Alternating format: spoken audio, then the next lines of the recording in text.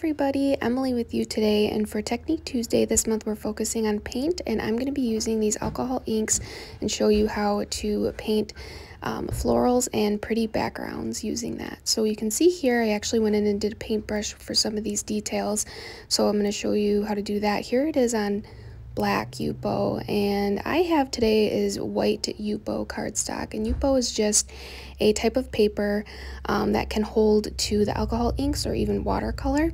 And then we also have some translucent sheets, but today I'm going to use an acetate, some cherry acetate sheets to create that see-through color. So I'm starting out with my white cardstock background. I want to just create a really pretty abstract background. And I'm going to put on some gloves because it does get a little messy. I have a glass mat and then some paper towel here. And I'm just starting with some alcohol blending solution. So I'm putting this all over my cardstock here, my Yupo, and just rubbing it on with my hands. And then I'm decided to use some yellow alcohol ink here. This is called Dijon, and I just wanted to recreate a look of kind of like the sun. And I also have this really pretty gold. You only really need one drop of it. It reacts super cool to that alcohol ink or blending solution. So I'm taking my tool here and blowing it and just adding more blending solution as needed to have the alcohol ink move around. This is such a fun technique, especially when doing backgrounds, because it's just very abstract and you can't really make any mistakes here, and you just keep on going through with how much alcohol ink you want, how much blending solution to get the right flow for you. So this is just creating a really pretty background, and then you can always let it bleed down, but here, look at that, how pretty and shiny that is with the gold. And then I am going to do a different color here on the bottom, adding a little bit more alcohol blending solution and then some green alcohol ink here. This is Mojito. The green really pops here. I kind of wanted to try to do like the grass, like a little landscape for the background for some florals I'm going to try to do again today. This is a super fun, I'm going to add a little more gold because I love it so much. This stuff you can shake up before you use, and then look at how cool that reacts to it. I love using that in my backgrounds. It's just such a fun, different, unique look. And you can definitely turn this into like a card background or something like that, but I'm just going to show you how to use alcohol inks in general here today. So just using that tool to blow the alcohol ink around with that solution, I like that. I don't mind the white there, so that's a good background. Have that settled. And then I'm going to do the acetate part. So I'm going to start with my acetate sheet. I have it cut to 5x7 so it can go up with that background.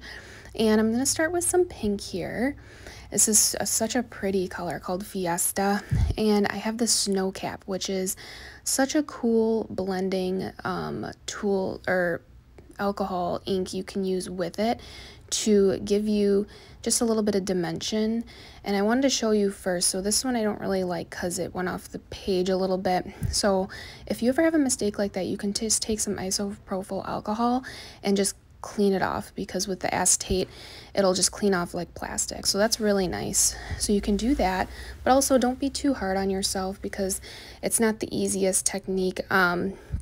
It's just takes practice and learning, and it's just fun to do. I think it's just fun. So you take your blower and you kind of want to do it at like a 45-degree angle. You don't want it to be sitting from the top and blowing down, because then you'll get more spidery type of a more spidery look. So you'll see here what I mean. I'll kind of show you. So I'm just trying to do a little bit of a flower look over here with the white and the pink. That's looking pretty good, but there we go. So you can kind of see that. And so now I'm going to do a technique here with the white and then do the pink all the way around the white so it's perfectly in the center.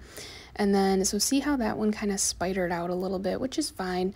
But if you do it from the top like that, it kind of doesn't look as floral as you could get it if you were kind of holding it at a 45-degree type angle. So I'm just adding more white and pink as I see fit, and then I added a little bit of alcohol blending solution there just to give it a little more movement because it does dry pretty quickly. So it looks okay. It's a little wild looking. This is only my second time doing it, so I'm okay with it. Moving on with the white here, and I'm going to add a yellow flower on the side here. And again, it's just kind of abstract and not perfect. I'm just kind of still practicing, learning how to use this, and I just wanted to show you guys because it's such a fun technique. So I did wipe off that one on the right hand corner, so I'm going to just try again and continue on with the white and the pink, and just using my blow tool as low to the plastic as I can, and just kind of figuring out what looks best as far as blowing around the alcohol ink. It's not really like a math or science to it. You just kind of gotta go through and do it. I think with this, it feels to me like the more practice, the easier it'll get. So I'm starting now with the green here. I'm just going to put a little bit of green on my glass mat with a little bit of snow cap, and I'm blending that with a paintbrush.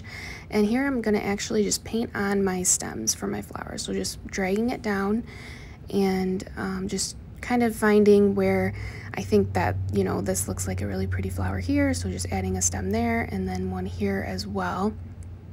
And then if you ever need if this dries out, because it'll dry out quickly, you just add a little bit of alcohol blending solution to that and then paint over it. And I did want to add a little bit more green and white to give me just a little bit more of a base here that I can paint over and make sure this all looks good and pretty and green. So that looks good. This is a really fun thing to do with the alcohol inks. It's just fun to paint with them, and I've never really used alcohol inks before, so if you never have, this is just such a fun, cool craft, and it's kind of calming, and I really enjoy it. So now I'm going to put some of the pink and blue together with some of the white, the snow cap, and create a purple. And from here, I'm just going to actually paint some, I don't know what these are called, I think poppies or something. The little balls of flowers are really pretty. I'm just going to paint a couple of them off to the side of each of my flowers here, and then one maybe in the middle here that looks good. And then I'm taking just plain white snow cap and I'm going in and dabbing on the edges of the little flower balls here. So you can see, I'll show you here, when you dab it on, it kind of takes on the color of that alcohol ink, which is totally fine. You just got to keep going through with the snow cap until you get that lighter color you want. This adds the dimension and is showing, you know, where the light is coming from. I was kind of thinking it was coming from the top right side, so kind of trying to go with that with all of them here, and just going through and dabbing, adding that texture, adding the different shades and colors. I really enjoyed this part of it too, where I'm actually have a little bit more control when you're actually painting with the brush. So then going through and adding the stems here for these and doing just the same exact process with the green. And then I'm also going to grab a little bit more of the snow cap and add some detail, a little bit more detail into my pink flower up here, and doing the same technique where I'm just dabbing with the paintbrush to add a little bit of texture to the center of my flower. And then I am going to continue on and kind of add a little bit of white to my stems here, just to add that dimension, add that nice light color to it. And yeah, just painting how you see fit. There's no rules to this. It's super fun, and you know, if it doesn't turn out right the first time, like I said, you can always wipe it clean or just keep practicing. I think with a technique like this, practice is always the best bet. So here are my flowers. Looks a little wild there at the top, but I'm okay with that. And looks super pretty though, and it's a lot of fun. And then here, this is the blower technique I was saying. So if you do it from the top like that, you'll get those spidery looks. But I want to show you this on the paper towel, so that looks good. And then you can also see this with my background. So there it is with the yellow. It kind of blends in with that yellow flower here, but you could flip it around like this and have a background like that.